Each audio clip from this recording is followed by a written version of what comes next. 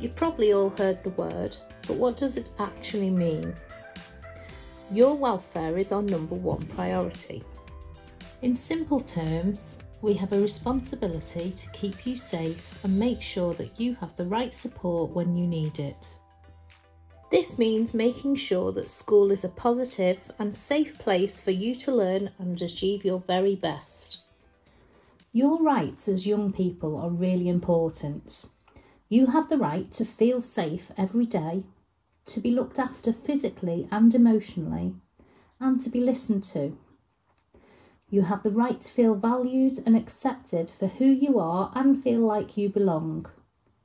You have the right to learn in a safe and positive environment and to access additional support and guidance when you need it. Protecting your rights is at the heart of everything we do as a school. Absolutely no one has the right to treat you in a harmful way, whether that's physically or emotionally, in person, over the phone or online. To help you understand what we mean by harmful behaviour, here are a few examples. Making you feel scared, unwanted, worthless or in danger. Making fun of you, dismissing your viewpoint and beliefs or humiliating you.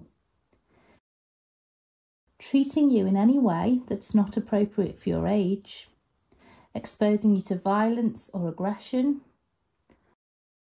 Hurting you physically or emotionally. Forcing you to do anything that could place you in danger or forcing you to do anything that you do not want to do. Using language towards you that is prejudice, that humiliates or puts you down.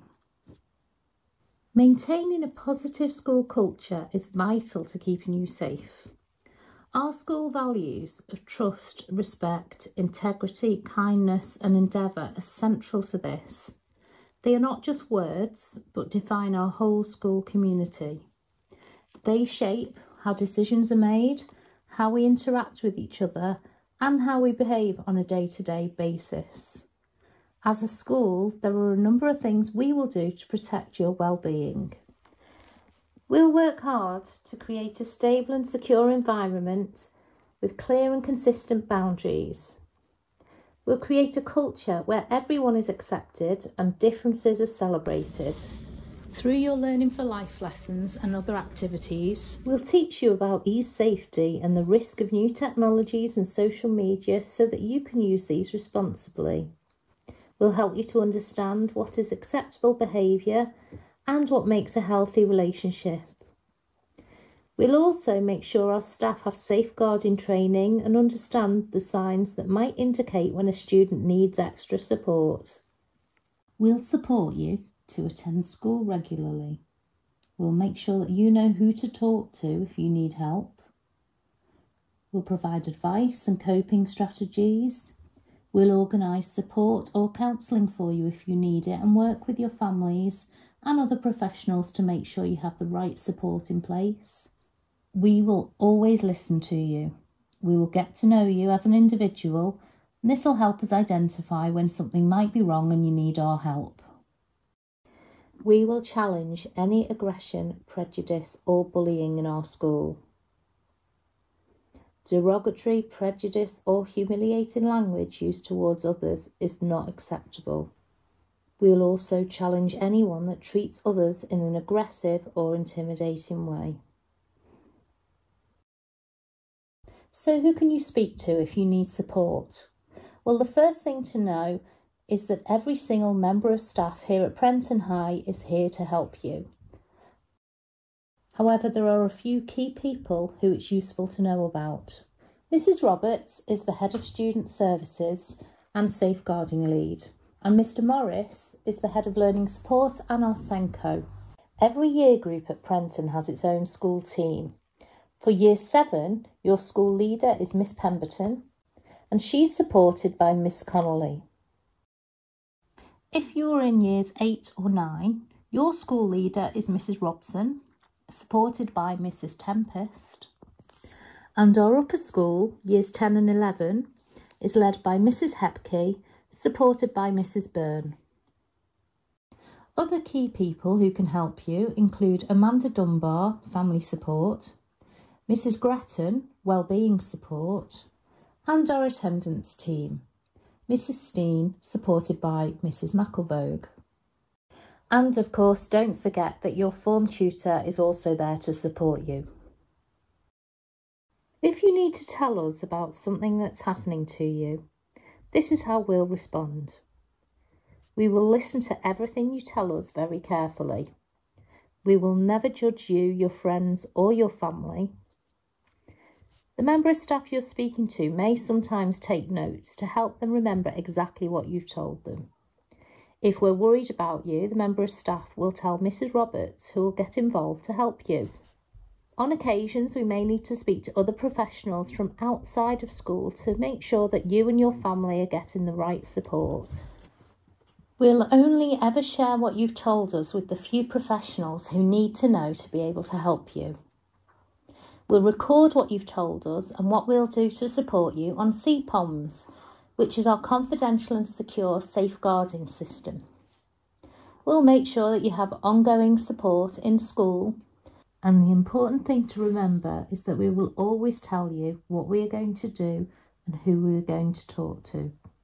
So that's a good summary of what we can do to support you. However, there's also a lot that you can do to keep yourself safe. Here are our top tips. With more and more of us using social media, it's important that you know how to do it safely. Don't accept friend requests or communicate online with people you don't know in person. Keep your social media accounts private so that you can control who's reading your personal information and posts. Don't share anything online that you wouldn't be happy for teachers, future employers or family to see. And never share private information about yourself or others on social media. If someone treats you in a way that makes you feel embarrassed, scared, guilty or worried, tell an adult that you can trust. Don't accept gifts from people you do not know. If someone who is not a friend or family tries to give you a gift and it's not a special occasion, check with an adult that it's okay to accept it. No one has the right to touch you in a way that makes you feel uncomfortable or hurt. If this happens, tell an adult you trust straight away. If someone makes you feel uncomfortable or scared but asks you to keep it a secret, you must tell an adult you trust. The same rule applies if someone is behaving in a controlling way towards you and you're worried about doing something in case you upset them. In friendships and other relationships, no one has the right to control what you say, think or do. We can't talk about protecting your well-being without mentioning bullying. Bullying is repeated behaviour which is intended to hurt someone. There is never an excuse for bullying and it simply will not be tolerated here at Prenton High School. Bullying can make you feel alone and scared. There are lots of different examples of bullying. Verbal could be name-calling, persistent teasing, mocking someone, threatening someone. Emotional bullying, humiliating someone, setting people up, or spreading rumours. Physical bullying includes hitting, kicking and pushing, as well as theft or the intentional damage of someone's possessions. Cyberbullying is a term used to describe the misuse of digital technology, such as mobile phones or other devices, to bully a person or a group, typically through messages or actions that are threatening or intended to cause offence, anxiety or humiliation. Prejudicial bullying and discriminatory bullying is based on prejudice towards people because of a particular aspect of their identity. For example, this could be their sexual orientation, their gender identity, a disability, their race, religion or beliefs. This type of bullying can result in hate crimes. Sexual bullying can be actions that are harmful and humiliating.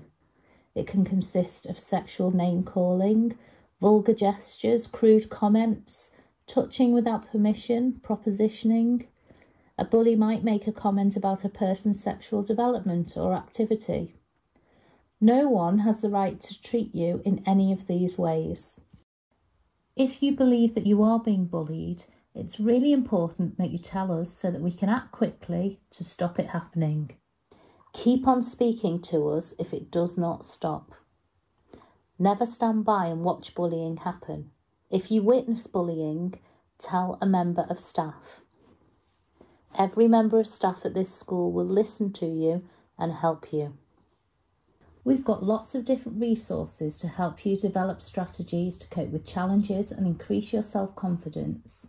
Our selection of Resilient Me cards can help you develop confidence and self-belief, cope with anxious feelings and panic attacks, develop positive friendships, and develop revision skills. These strategy cards are available on the student notice board in the main office area if you'd like to take one, or you can see a member of staff in student services. Outside of school, there are many useful organisations that are there to support young people. These include Kooth, Young Minds and Brook. There is also a great new Wirral website called Zillow, which is written by young people for young people. You can get lots of health and wellbeing advice and information on local services and the latest events. All of the details on this and many other organisations that can support you are available in the safeguarding booklet that you will all receive a copy of. You can also find links to lots of different organisations in the student services and support section of our website. We hope that you found all of this information useful. If you've got any questions, please speak to your form tutor or one of the student services team who'll be more than happy to help. And one final reminder that we are all here to listen, advise and support you. Have a happy and healthy school year and thank you for listening.